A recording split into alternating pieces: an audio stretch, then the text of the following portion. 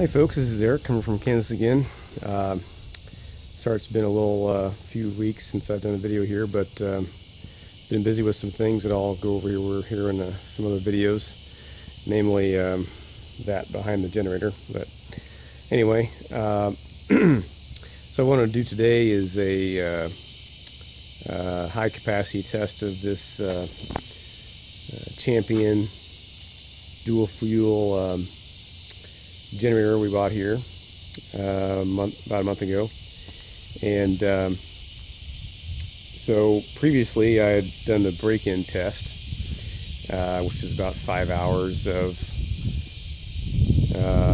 between 15% load and maybe 10 or 15% load, and I did that for 5 hours. I didn't do it all at once. It's kind of a long time to do it all at once for my busy schedule, but anyway, got it done. And then been kind of putting off this one because I had to change the oil on this thing. They tell you to change the oil after you do that break-in test. So I went ahead and did that.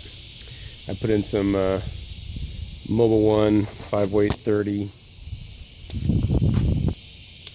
such as what I've got here. So nothing fancy, but it's just some full synthetic that we use in our vehicles. So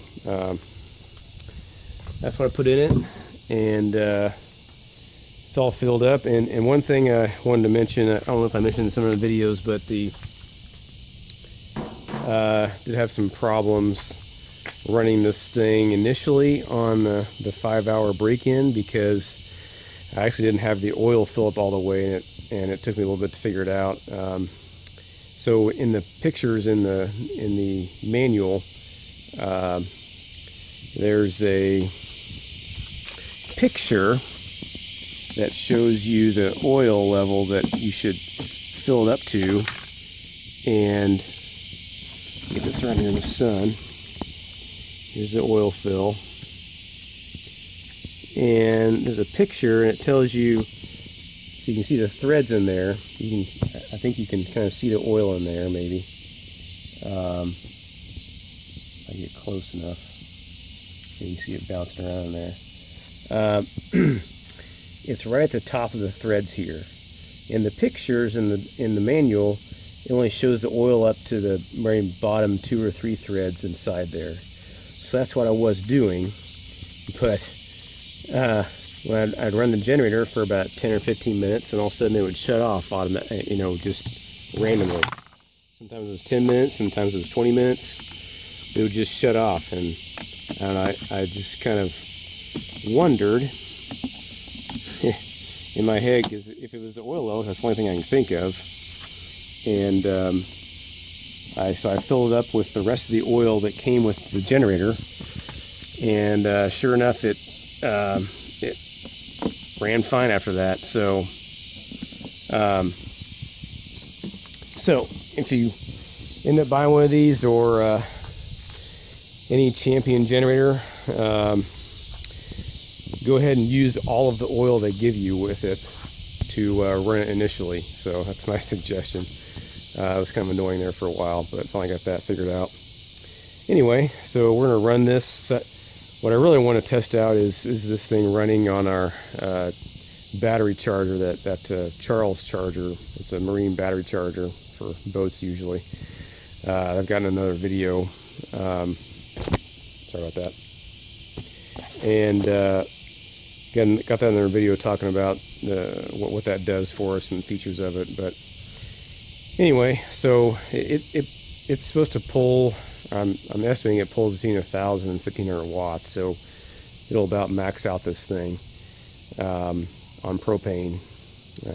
As you remember, the propane is, it says on here, but yeah, propane, get to zoom in here, propane is 1665 watts, that's the rating.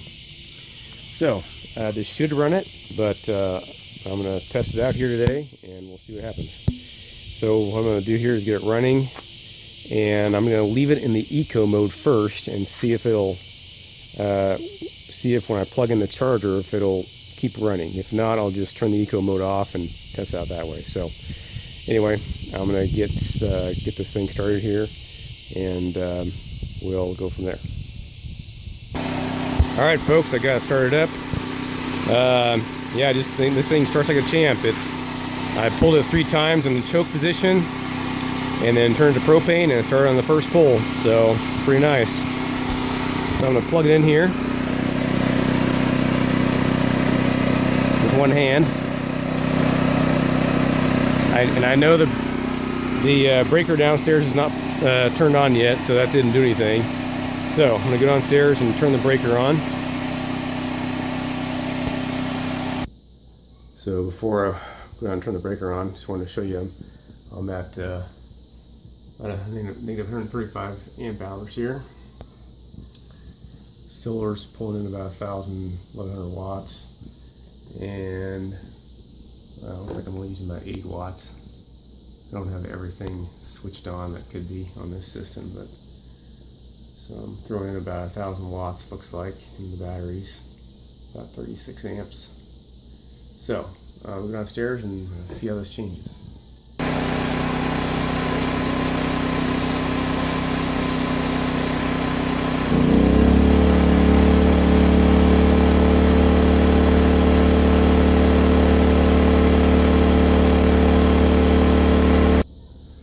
Okay, folks, as you saw, I went downstairs and threw the breaker, and you saw the generator kick up automatically on the eco mode, which is pretty cool. So we don't have to have it off the eco mode to get this charger going. So instead of 35 amps, we're putting in about 75 amps. So the battery charger is putting in about 40 amps. I'm not sure what load the the generator's at.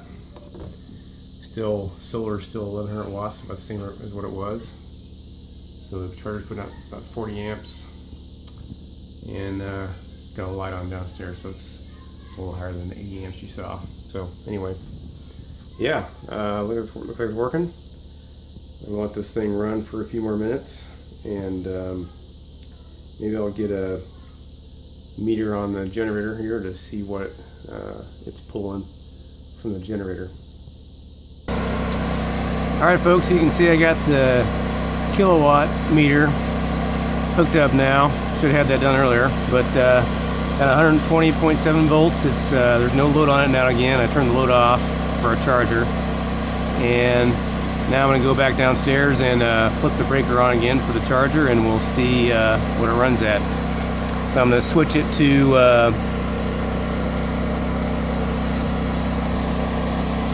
okay, I'm going to switch it to watts. And there's the hertz. Just about a perfect 60 hertz there. Let's see. There's watts, so 0 watts. So I'm going to flip the breaker on, we'll see what that does, and I'll flip it back to the volts and see how much the voltage sags.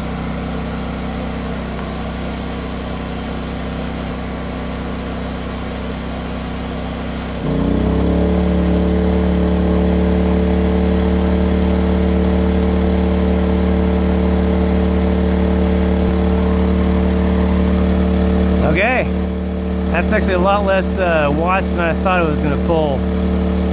So it's pulling about the same watts as the charger's putting out, but I think the charger has some, see what the volt amps are, the reactive power. Yeah, the reactive power is almost 1500. So it's, the power factor is not very high, I bet. Yeah, it's only a 0.7 power factor. That's, so even though the watts is only 1000 watts, it's still maxing out this thing pretty close. I'd be curious. I need to call up I need to email the manufacturer and see what the max reactive power this thing can put out is. I'll see if I can update that in the comments at some point. Let's see, and we got 100, just below 120 volts. So that's still pretty good for that kind of load for this thing. Yeah, it's surfing around there. 12.5 amps. So yeah, right around 1000 watts. So there you go, folks. This thing does what I wanted to do. Works like a charm. So I'm gonna go back and turn back off, and we'll end the video here in a minute.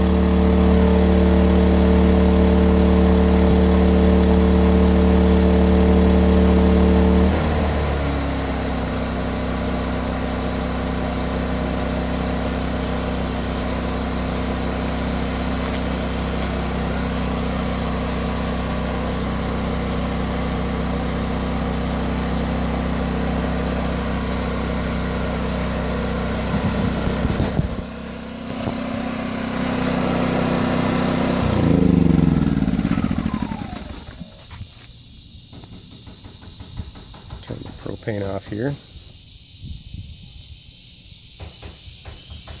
Unplug that. Alright, there we are, folks. Alright, so there you have it, folks. That was the capacity test that I wanted to accomplish for this generator. I don't plan on doing any full capacity test on propane. I might sometime, but just wanted to show you that. I got a pretty high load, and if I ever find out from a manufacturer if you know, what the max watts is here versus the max voltamps or reactive power equivalent to that, what they're expecting for a power factor, I'll let you know in the comments or in the description notes for the video. But anyway, thought you'd hope you like that, and any more questions on this generator, let me know. But I think I've tried to show you everything I've learned about it. Again, I haven't filled up with gas. I don't ever plan to, but I got the gas if I need it.